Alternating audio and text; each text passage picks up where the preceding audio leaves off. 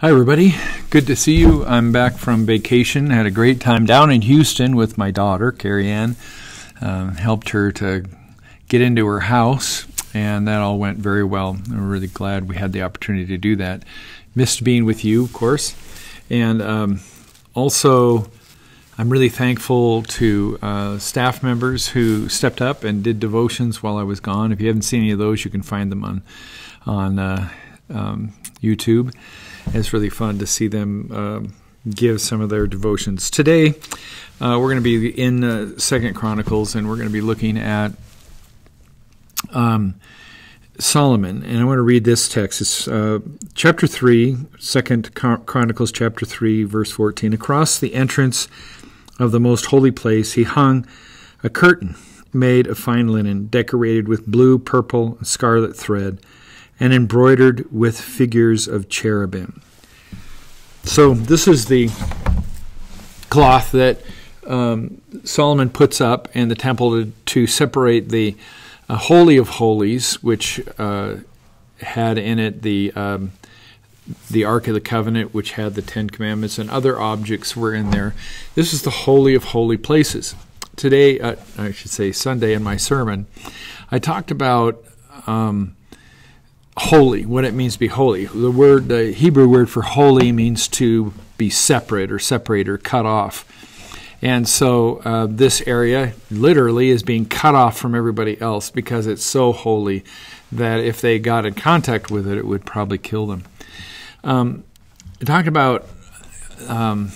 about Elijah and his call, and he comes before God, and he just sees the hem of God's robe, and right away he realizes that he's a sinner, is a man of unclean lips, and I live with the people of unclean lips. And so an angel comes over after he's made his confession and puts a coal on his lips and says, "You are now clean." And then right away God says to him, "Well, I got this work to do. Who am I going to do to get that?" And Elijah says, "Here I am, send me." And so this holiness, when we come in front of God's holiness, we're going to see our sin. That's one of the things holiness does. It shows us right away. It magnifies our own sin. And when our sin is magnified, then one of the things God wants to do right away is forgive it. So that's a part of breathing as Christians. It's confessing your sin and knowing that God is always forgiving us as we confess. And that's what happened to Elijah, and that's what happens to us every day. And, the only people that are going to have a problem with God are those who don't think they have any sin and aren't thinking they need to confess it. Well, that's the only way, that's a great way to stay out of heaven and to stay out of a relationship with God, is pretend that somehow you're bringing a lot to the table. But when you see God, when you see God's holiness, the thing you're going to see first is your sin.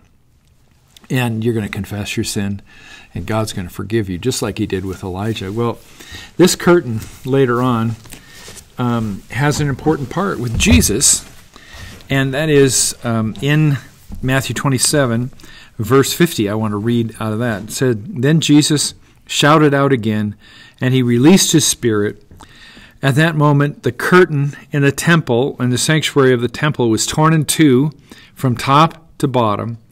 The earth shook, rocks split apart, the tombs opened, the bodies of many godly men and women who had died were raised from the dead. They left the cemetery after Jesus' resurrection and went into the holy city of Jerusalem and appeared to many people." Well, we've read this before. This is a real weird passage where Jesus dies, and right away a bunch of people in a grave who were holy or who were godly end up rising from the dead and walking around the city sort of like zombies, but not really. Well, this curtain now gets divided. That Solomon put up is now God tears in half. Now, why does God tear the curtain in half? Well, could be two reasons, could be more. One is now we have access to the holiness of God through Jesus Christ and his suffering on the cross. That's definitely what's going on here. But I think another thing's going on here too, and that is the Holy Spirit is now out of the Holy of Holies, and he's out into the world. So the Holy Spirit is now moved out. It's moved out into the world, and it's going to be affecting people's lives. I think both are probably true. But this curtain thing is really fun because now we are part of the holiness of God, because as we confess our sins, as we receive forgiveness, we're receiving God's holiness as well. Remember, God says that we are to be holy as He is holy. I think that's in Leviticus. And so that's what God wants for us. He wants us to have His holiness and have it be a part of our lives. And He goes to great lengths through His Son to make that possible for us. So you are holy.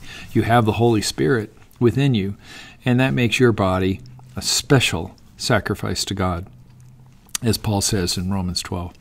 Well, God bless. Have a great day. I hope this has helped you to know you're holy. Remember that in your daily life, that God has made you holy. And so act like you're holy. That doesn't mean you're going to be, like like a person who's real uppity. It means you're going to be down to earth. It means you're going to be honest. It means you're going to be real. But it also means you're going to know you're forgiven and loved by God. God bless. Take care.